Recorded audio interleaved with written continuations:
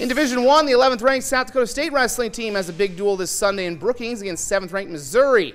Though they suffered their first loss in Big 12 conference play last Saturday at 2nd ranked Oklahoma State, the Jacks are currently 6-1 in conference and 12-3 overall in dual competition, with 8 of their 10 projected wrestlers in the national rankings.